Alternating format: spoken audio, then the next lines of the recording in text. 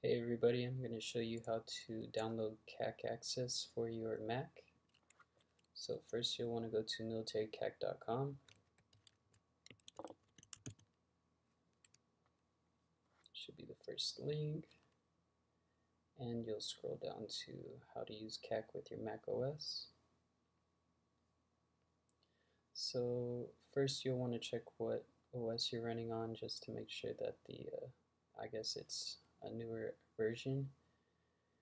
An important step is to make sure that your computer is able to read the CAC access or the CAC card itself. So you go to System Reports and USB, and here mine shows.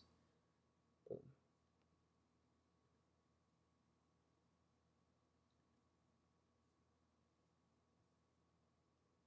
And depending on which one you have, it'll show a different ID. Mine was currently at this version.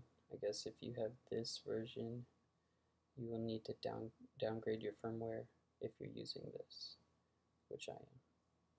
Okay, so once you're done with that, you can skip down to this portion, and you'll want to go to your keychains. So you'll type in keychain, okay, and you'll have a list of certificates and emails already downloaded. You'll go ahead and select everything that shows DoD email, ID, and root.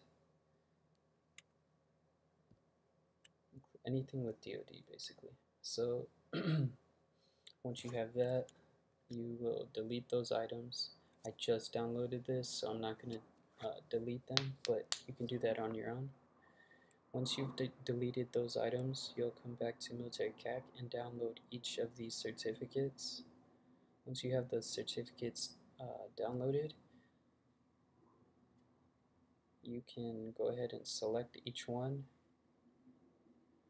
and then it'll ask you to log in. You'll click add.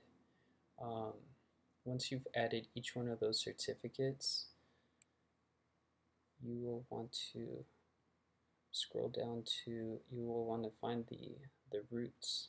Each of these DoD roots will initially be red, like, let's see, like this. So once you have that, once you click on each of these,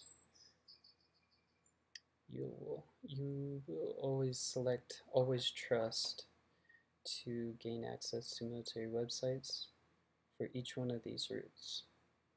I've already done it, so it's blue, that means it's good to go. After that, yeah, you don't need any of that. So after you've done that, you're good to go. You'll be able to access any military website. If you have any questions, go ahead and leave a comment. If you found this video helpful, go ahead and give it a thumbs up. Thank you.